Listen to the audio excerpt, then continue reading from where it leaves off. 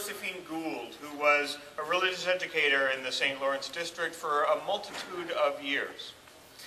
Our Gould discoursant for tonight is Pricilla Richter. Priscilla has been in this district for 8 years. She also served in the Ohio Meadville district for 6 years. So, I mean, you know, she's got all of us covered. She actually has served 3 settled ministries. The other that has not yet been mentioned was in Tennessee, Oak Ridge, Tennessee.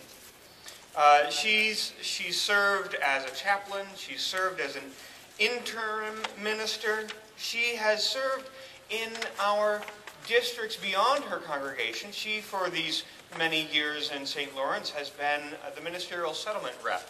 And so a multitude of congregations got to know her in that role. When she was in Ohio Meadville, she was the program consultant and took care of organizing some of the programming, such as retreats. An important part of her ministry goes beyond her walls into whatever community where she is serving. An example she mentions is the way in which her congregation in Schenectady and other congregations in that same town banded together to serve one of the poorest neighborhoods, helping them resolve some legal issues with the city and working with them to revitalize the neighborhood. Connections and community and people have always been at the heart of what Priscilla does. Her bachelor's was in political science, and she has a master's in social work as well as a master's in divinity. She wants me to mention in particular this one piece that leads into what she will be offering today. She writes this: 2 years ago, I took a 4-month sabbatical. My main project was to study the whole issue of the dramatic changes that churches and religious institutions are facing today. I was inspired by the sabbatical journeys of Reverends Wayne Arneson and Kathleen Rollens several years ago when they studied worship and did a lot of field education in religious institutions around the country. Their book, Worship That Works, an outcome of that sabbatical, has inspired many of our congregations. In that vein, on my sabbatical, she says, I visited many congregations: Unitarian Universalist, mainstream Protestant, old evangelical, young evangelical, Catholic, and house churches. I talked to many people, religious professionals and lay leaders, on my journey. This evening's Gould discourse reflects her thinking on this important issue. She also wishes that we sing. The title of her talk comes from a hymn that is in our hymnal. It actually comes prior to that hymn in the hymnal from a poem. The hymn in our hymnal, 180, 188, come, come, whoever you are. Perhaps you're familiar with it? So, one of the things that you ought to know is that this is one of Rumi's poems. Jalaluddin Rumi wrote thousands of poems. This is the one poem that is on his tombstone. And indeed, there is a line missing in the way that we crafted it into a hymn. It's the opening line of his poem. Though you've broken your vows 1,000 times, come, come, whoever you are, wanderer, worshiper. So I learned that there was someone who put together a descant to be sung along with the hymn. Though you've broken your vows 1,000 times, and that repeats on and on as we sing the hymn. We're going to do that right now. So any among you who wish to just have the descant, that's where it is. And so I'll start with that. We'll sing that line a couple of times, get comfortable with it, and then we'll launch into the hymn. Though you've broken your vows 1,000 times, though you've broken your vows 1,000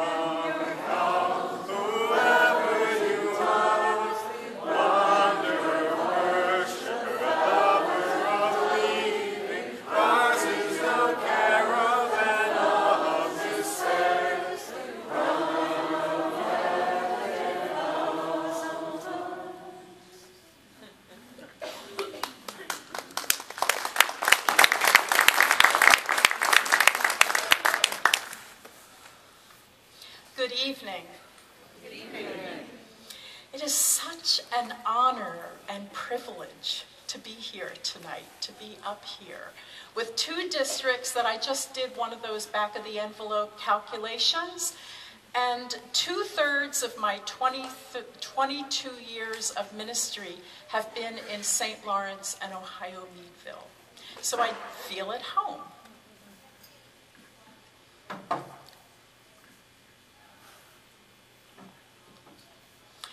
Upon my return from my sabbatical in June 2012, I read our local news that the First Presbyterian Church of Gloversville was holding its final service before it closed for good. Since I had been studying the well-documented decline of religious institutions for a couple of years, with more intense study during my sabbatical, I decided to attend this service to bear witness to the tragedy of dying congregations. It was one of those perfectly beautiful June Sunday afternoons when I drove to Gloversville. First Presbyterian Church was located at one of the main intersections downtown, an imposing Gothic-style church that took up a big chunk of the block. Even though I was early, I found one of the last seats in the overflow section in the back. Clearly, many more people were in attendance for that service than had been attending for the past few years. Denominational officials were present, and they, along with the current minister, led the service. The organ belted out the hymns, and thankfully, it was not a somber affair. The message was one of hope. This is not a final death. All the good work that this church embodied for a century and a half would live on in many ways. Their faith will live on in its members who, like yeast, would leaven other congregations. A very touching part of the service was giving gifts to area congregations. A rural church was the recipient of the hymnals. Another church was gifted with the baptismal font. Kitchen stuff went to a struggling rural church. And their beloved food pantry, their pride in their community, was transferred to the neighboring United Church of Christ. The service was full of hope, but we were unmistakably present for a very sad transition, one that is repeated regularly throughout the land. It really struck me that this congregation that was founded 150 years before, in the midst of the Civil War, born in a time of despair when families were sending young sons off to such a tragic war. And I thought of the hope embodied in the founding of that church, and now dying in the midst of massive cultural change. It was painful to bear witness to a phenomenon that is disconcertingly real in these times. Afterwards, I walked outside around this very large church, and it was clear that quite a bit of maintenance had been deferred. And though downtown Gloversville has its attractive parts, it's clear that Gloversville had been suffering its own downturn for quite some time now. Closer to home, 2 nearby congregations have suffered a similar fate this past year in neighborhoods that are not in decline. Our closest neighbor, Union Presbyterian Church, has disbanded and sold its building for a song to an African-American congregation. And a Lutheran church has joined with another congregation, its building now for sale. We are in the midst of massive cultural transformation. We're in the midst of great economic dislocation. Add in population demographic changes, generational differences, and a whole host of other factors interlacing with one another. This complex of events is affecting every institution, including religious ones. Several years ago, my inner sociologist began to study these issues in earnest. There's a whole lot written about all of this, and new stuff is coming out every day, fed by the rapid communication that the internet and social media bring. I do not put myself out here as an expert. I'm sharing with you what I found along the way. This transformation has been going on for a number of years, but the impact on religious institutions has been accelerating. And sadly, it's not those other churches that are suffering, it's all of us. Mainline Protestants, Protestant churches, mega churches, evangelicals, Jewish congregations of all kinds. We Unitarian Universalists are remaining nearly flat. This past year, we declined by a bit over 1%. Not bad, you say, compared to others, but we are a very small denomination. The more problematic statistic for me is that our religious education programs are taking a larger hit, declining for the past several years, this past year by almost 5%. This number shows that we, like other religious institutions, are stumbling when it comes to attracting younger people.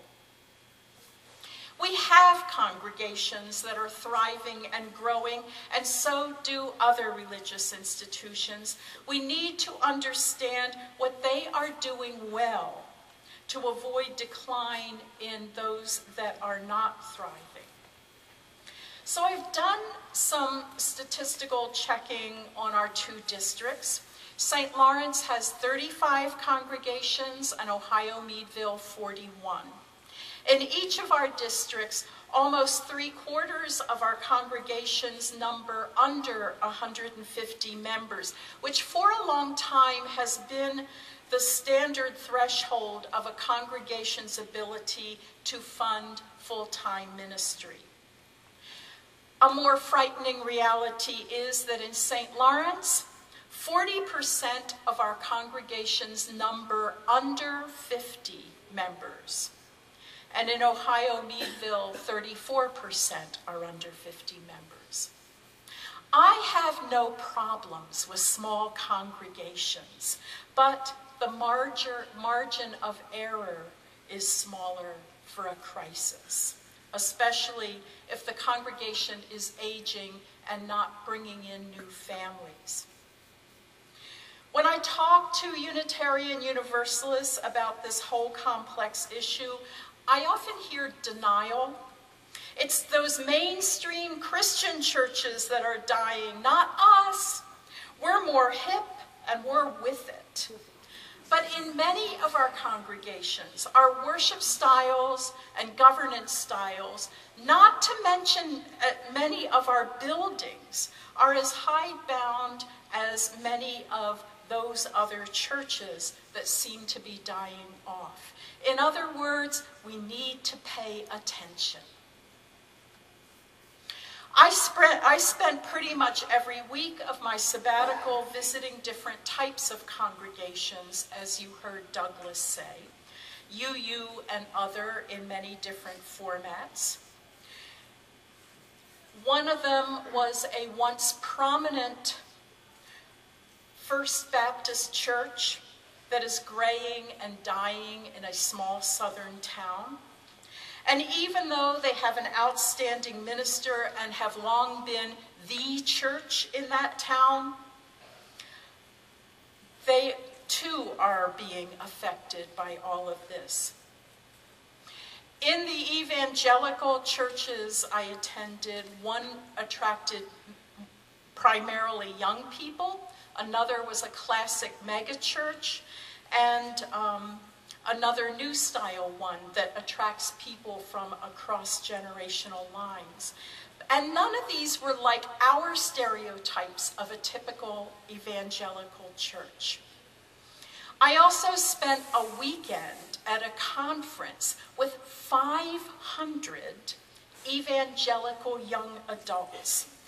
I was one out of barely a handful that was over the age of 50. I really didn't know what I was signing up for when I signed up for that conference, but it was an amazing experience. They were committed to justice and living a larger love in the world. Some were openly gay. Most that I talked to were socially liberal, and they welcomed me into their small groups. The world is changing. I attended small, medium, and large UU congregations, plus I spent a month at a liberal Catholic retreat center. A lot is going on out there. The religious landscape in this country is vast, with seemingly endless choices. I want to share with you some of the current realities that we need to understand. 1, fewer churchgoers. For many years, the percentage of Americans who regularly attend church has declined. And I'm using the word church as shorthand here. I am referring to religious institutions in general. For our younger generations, this means that many do not have experience with churches, which means that they have little reason to want to go out and seek a church, as this is outside of their experience. In the past several years, I can't tell you how many new members in their conversations with me have said, "I can't believe I'm actually joining a church." Younger generations growing up in a fast-moving technological landscape seem to be avoiding institutions in general. Their ways of connecting are more fluid and interactive. And we have a hard time taking in this new reality. We still expect our young people will be returning to us when they begin to have children. But this isn't happening. Not for us and not for other religious institutions. For the past several decades, maybe even longer, we have worked on the model that people come to us when they are ready to look for a church. The message today is that there aren't a lot of people out there looking for church. And since people have this tendency to age and then die, not attracting younger people can be a huge problem down the line. 2, what younger generations are looking for. Now here's some better news. Younger people tend to be more liberal, open, and accepting of differences. Studies and polls have been showing that many see themselves as being spiritual and seek places that are more open to various paths. Many are seeking to live more authentically in this materialistic world. And this is indeed good news for Unitarian Universalism. The only thing is, they seem to not be seeking this in institutions. And there's this.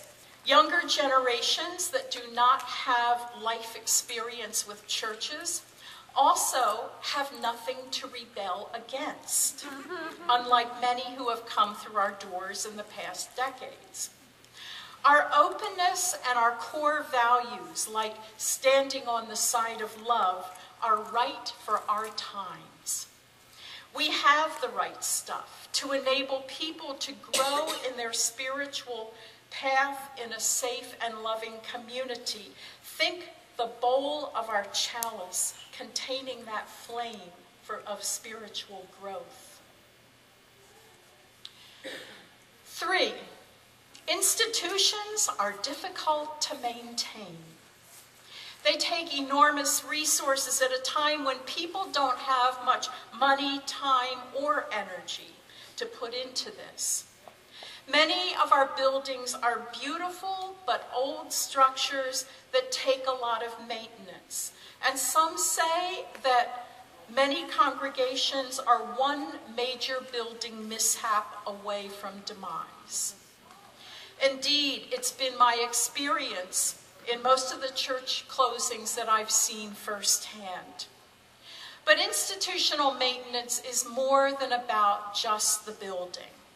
For many decades, this has been a main activity of governance bodies in our churches. I remember when I was asked to become a member of the first UU congregation I attended in the early 80s. I was told that the benefits of membership were that I could vote at meetings, which seemed to only happen once a year, and join committees, which was the committee that I first wanted to join.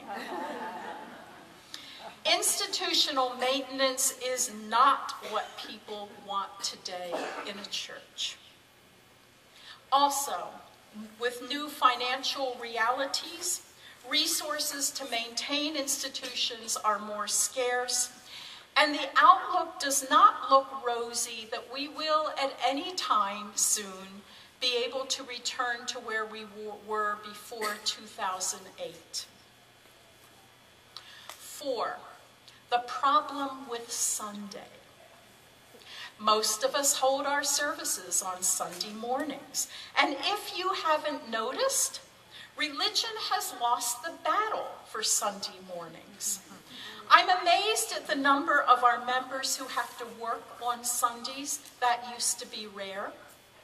Sports, clubs, arts, all kinds of events are happening on Sunday morning now.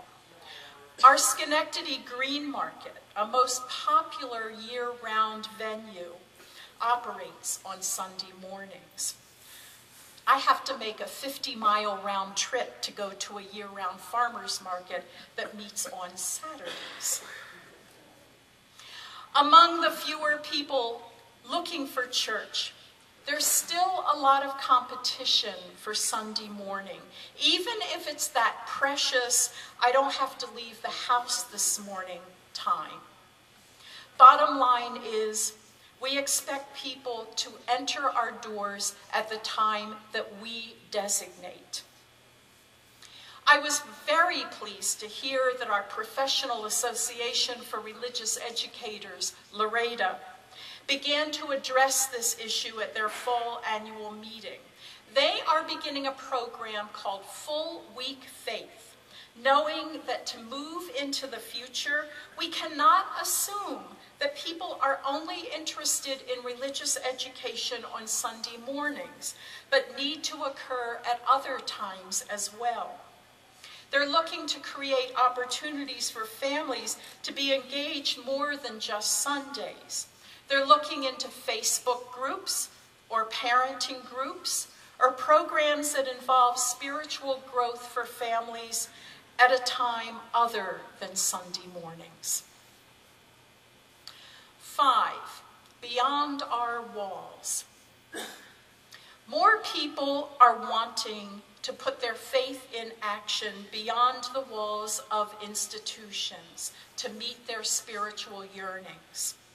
These include many possibilities, such as meetups in the community, and many believe that to attract people who aren't coming to our doors, we need to make connections outside of our walls rather than expecting people to come to us, finding those that some call the free-range Unitarian Universalists. Going beyond our walls can also reflect new directions in how we do service or justice projects in the community, not just a fix here or there, like an occasional Saturday at a soup kitchen, but working alongside groups and individuals in the community to make a longer-term difference. More on this later. So we have some tensions here. Unitarian Universalists have a faith that is attractive to many, but they aren't beating down our doors. We have institutions to maintain, and we're struggling in new realities to do so. Always in our congregations, the sick must be visited, the children must be taught, the rituals must be performed, and the holy must be celebrated each week. We are a faith that is based on congregational polity, which basically means if it doesn't happen in a congregation, it's not Unitarian Universalist. So we're not geared to looking beyond our walls, but now we are compelled to do so. So what can we do? All of this sounds daunting and overwhelming. My experience is that it's easier for congregations to plow ahead the way we've always done it, because it's hard to figure out how to get a handle on all of this. It's clear that no one has a roadmap as to what churches can do to attract the people we want to attract. We are all wandering in the unknown. All religious institutions today are like Moses' ragtag band of Israelites who, having escaped from slavery in Egypt, wandered, seemingly lost in the wilderness. But hopefully it won't take us 40 years. I come down on the side of hope. Ours is no caravan of despair. We have a great faith that lends itself to being right for our times, as it has been through several centuries. Some of the churches I visited were experimenting with new styles and activities, and only time will tell what seems to be working now and what might need to be tweaked or eliminated tomorrow. A decade ago, churches thought they had the answer: do contemporary worship, which basically meant hire a rock band. That turned out to not be the answer. They alienated their base. Many often sacrificed quality for the fact of having a rock band. Now, how many great rock bands do you know that are wanting to be in a church early Sunday morning? They did not achieve the results they were looking for. Now, many congregations do have a quality contemporary worship alongside a traditional worship, but often at non-traditional times. But more importantly, the take-home is it's clear that there's no one playbook to adopt. In giving you some ideas of where to go and what to do, let me first say that in the confines of what I can do here tonight, I am not going to talk about generational differences. I'm not going to talk about governance or mission or stewardship or the importance of social media. Not to say that these aren't important, because they are. But there are lots of resources for these. I'm not going to talk about growth strategies. We have lots of small congregations, and there is nothing wrong with small churches. But small churches are going to need to find creative ways to maintain buildings and stay together as the margin of error is smaller. But on the other hand, smaller congregations can be more flexible and resilient. I give you my suggestions this evening based on my study and experience, and ones that you don't need to have a lot of money that you don't have for. I'll begin with some strategies that take you beyond your walls by describing some new ventures in our UU universe. In Vancouver and some other places, congregations have begun pub theology. Meetups in pubs where contemporary issues in theology are discussed. Anyone can come.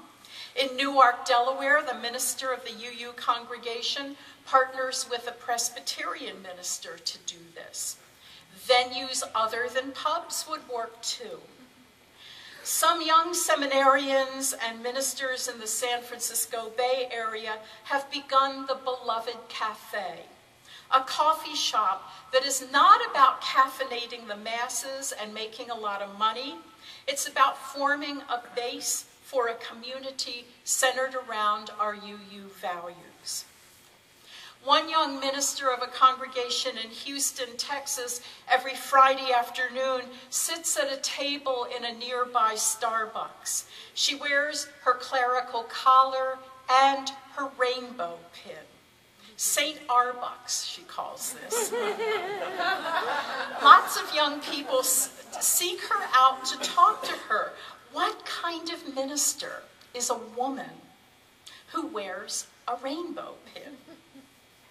And in the greater Tulsa area, one UU minister has set up a mission in a very poor and neglected community.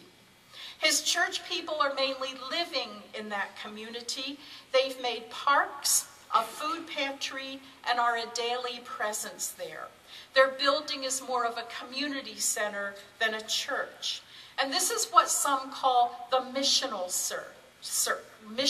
church, with the mission of loving the hell out of this world. Another way is to get out in your community, maybe beginning with a neighborhood, the neighborhood where your congregation is located. Now, many of us are more suburban, and we assume that there are few needs there. I attended a workshop this past year at General Assembly where we were asked to get into small groups and describe the needs of our neighborhoods. So in our small group, the first person who spoke said, well, our church is in a middle-class area, but a couple miles away, there's a neighborhood with some real needs, a poor neighborhood. The second person said essentially the same thing, and so did I. As we reconvened as a whole, the leaders asked for a report back from a couple groups. The first person at the microphone said essentially what we did in my group. But someone from the audience got up and reminded us that there are very real needs in our middle-class neighborhoods. Addictions, domestic violence, financial woes, mental illness, alienated adolescents, bullying, children at home alone after school. She had a whole list. Not that one congregation could fix these issues, but the church could be that place in the neighborhood where people knew they could depend on care and the offering of support, or maybe recovery groups, or a place, say, where middle school children could come after school. You might want to invite neighbors to a dinner to get to know one another and see what common goals you might have. There may be opportunities to partner with people in your neighborhoods, and you could be more than that mysterious building in their midst. Maybe you already have partnerships with organizations in your communities. It's worth noting that our notions on how we do justice and service in our communities has shifted to a partnership model, that we partner with existing or emerging community organizations to work together on common ventures. And here's something a little different. You may encourage grassroots efforts from within your own congregation. One congregation's board has an application process for those who want to start a new initiative. At least 5 people need to be on board with an application. The project needs to be well thought out, as with any grant proposal. They need to specify how much, if any, money would be needed. They need to show how the project is related to the church's mission. And the board vets and makes decisions on the proposals and holds accountable the groups whose proposals are accepted. They need to reapply each year with the same criteria. And this process has resulted over a few years with many projects, many in the wider community. As the great poet Rumi has said, there are 1,000 ways to kneel and kiss the ground. There are 1,000 ways to reach out in your communities. I now want to talk about some things that you can do within your congregations. Again, partnerships. In these times, lay leaders, clergy, and staff need to be working together in partnership to serve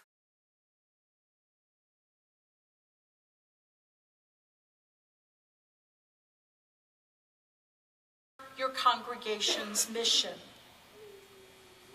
This is not a competition with different parts of the organization, and this is a shared ministry that works.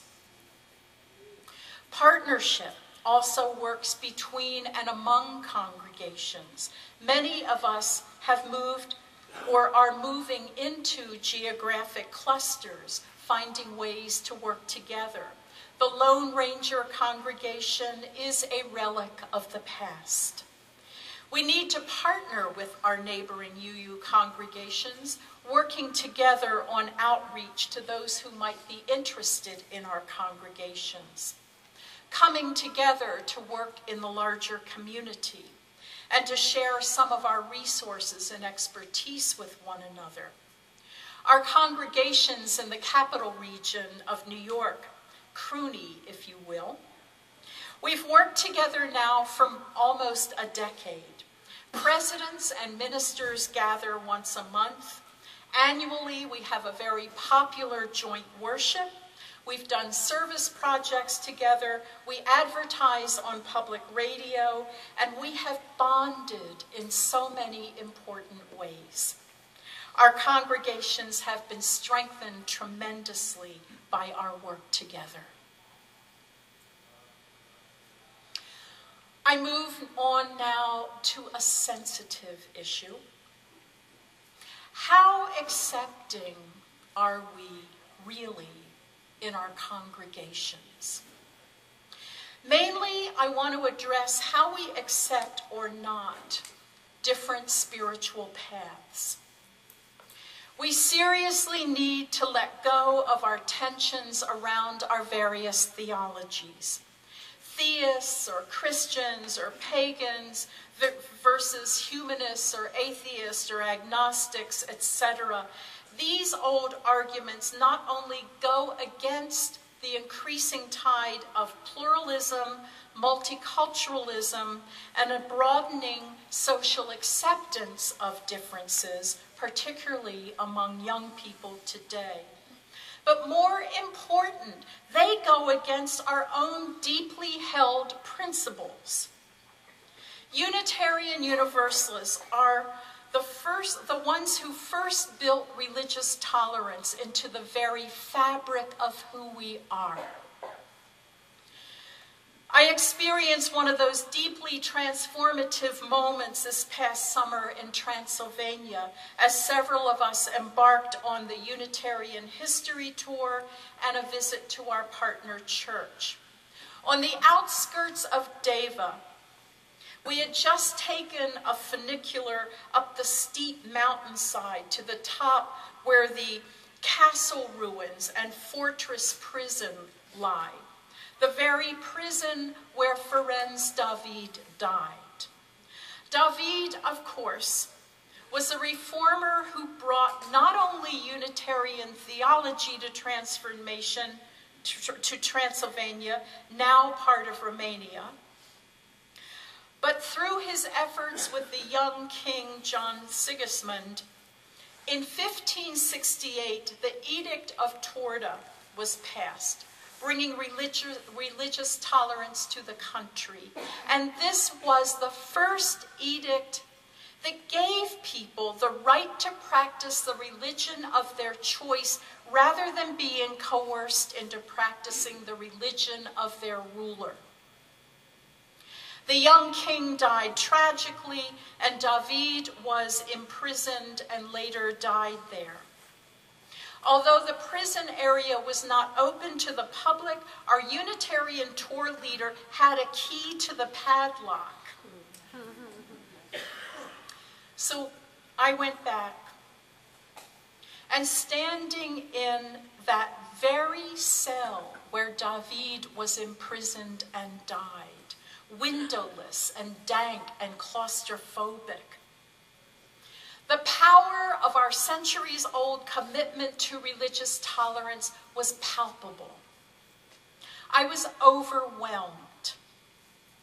And at a much deeper level, I understood the huge need to stand up for religious tolerance. We still live in a world where different religious beliefs are fodder for terror and war. And it kills me to hear a lack of tolerance in our own congregations. It's way past time to put to rest our old theist, humanist arguments or variants thereof. For we are both. We are many. We are one.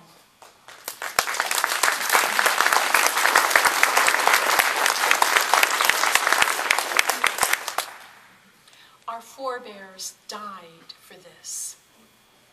It is our imperative to find ways to embrace this kind of radical acceptance in our congregations in the spirit of love. Younger generations, especially those who didn't grow up in a church environment, don't understand our tensions around spirituality and theological difference. And yes, this is hard. It's been going on for over 100 years now, because there's something in human nature that wants people around us reflecting our own beliefs. But we are called to something more. Now I want to talk about resilience. When I returned from my sabbatical and was gushing to some of my colleagues about what I found from my study and field work, one asked me this question: what is the one main thing that our congregations need? What would turn the tide? My one-word answer was resilience. This colleague did a polite variation of rolling the eyeballs. She was expecting, I believe, a formula, a program, a technical fix, which nobody has found yet.